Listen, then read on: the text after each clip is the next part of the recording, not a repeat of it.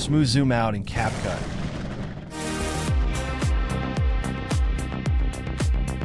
To get started, arrange all your clips on the timeline and sync them to the rhythm of your music. Select the first clip at the very beginning and add a keyframe for transform or scale. Move the playhead to the end of the clip and add another keyframe. Then, move the playhead back to the beginning of your clip.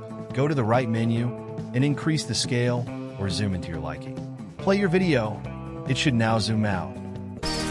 For a smoother zoom out effect, select your clip, right-click, and choose Show Variable Speed Animation. Right-click again on the graph and select Preset Curves. Try them all and choose the one that looks best to you. I picked Ease Out because I think it looks best for me. Close the preset window, right-click on the graph, and click on Hide Variable Speed Animation. Once the first clip is done, repeat the same process for all the other clips. Create a keyframe at the beginning and another at the end. Then zoom in on the first keyframe, so the clip will have a zoom out effect when played. After doing this for all your clips, select them one by one and change the curve animation to ease out.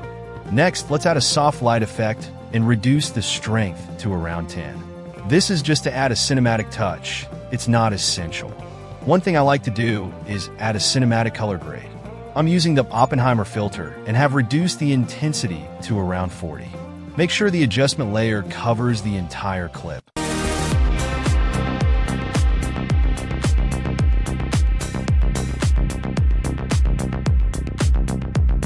It looks fantastic. To create the strobe light effect, click on the effect panel and search for strobe. If you have a Tremor strobe effect, use that one. Since I don't have it, I'm using a normal strobe. You can also adjust the strobe speed to around 25 or any setting that matches the pace of your music. Once you're finished, click on Export and enter your project name. These are the settings I use to export my videos.